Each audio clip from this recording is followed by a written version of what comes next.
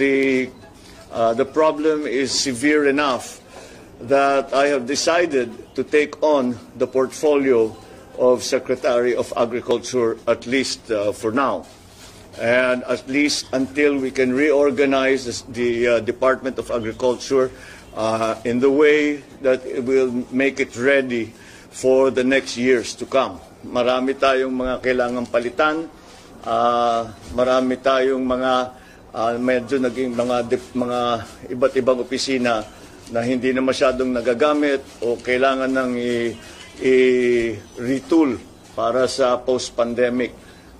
Dahil nga iba na yung ating ginagawa ngayon, bumabalik tayo or going back to basics. Ilang beses nyo na sa aking narinig ito, back to basics.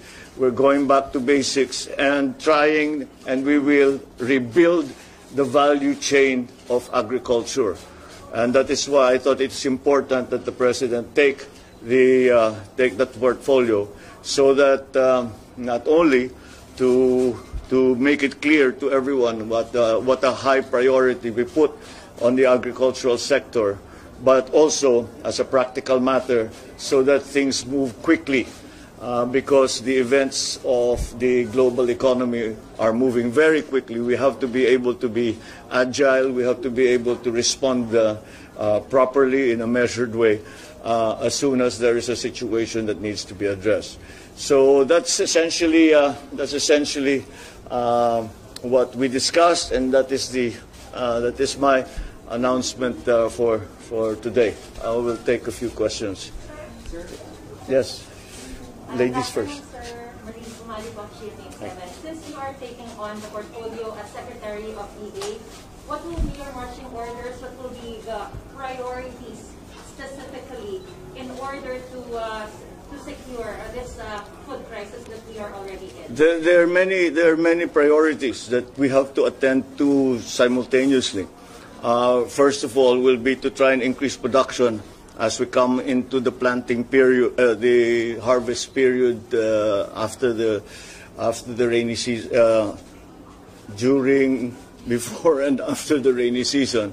Hopefully, we can counteract some of the increases in prices. You may have noted that Thailand and Vietnam, for example, one of our main sources of imported rice, have decided to ban their rice exports, at least for now. So we have to compensate for that by hopefully by increasing production here in the Philippines. So that's one.